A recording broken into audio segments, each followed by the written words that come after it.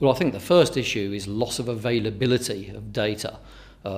People automatically think about securing their data, but they often don't consider availability as one of the most important things. So if your business actually needs data to survive, then suddenly do without that data due to a backup failure or a hardware failure or even loss of your internet connection can cause severe consequences.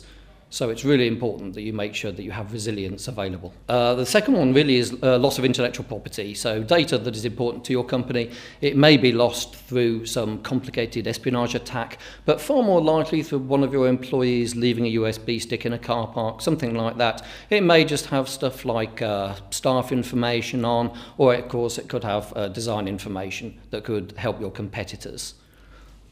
And the third, probably biggest area is an overall trend towards mobilisation, mobile devices. In other words, the data is no longer safe on a desk. It's now on a mobile device mixed up with data for people's home lives. And of course, we all know how often phones are lost, left on trains, etc. The most important thing the government can do is ensure that there is a good degree of knowledge transfer. I would say that, working for the knowledge transfer network. But it's very obvious that it's difficult to start and maintain a small business, especially in today's economic climate.